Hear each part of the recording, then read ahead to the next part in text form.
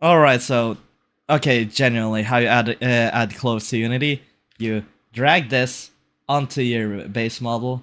I've created something here called clothes so I can organize. You go here,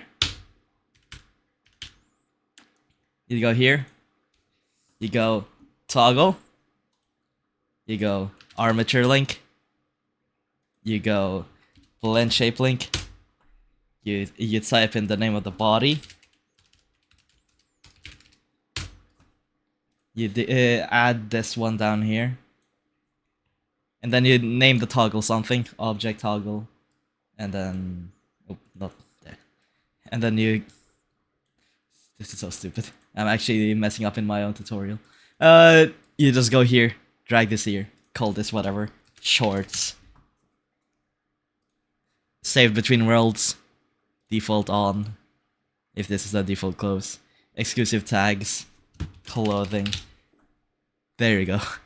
If you want to have multiple of the same. Not gonna lie, for most people, if you only have one outfit, you can just remove this component and you have these two, and then it will work.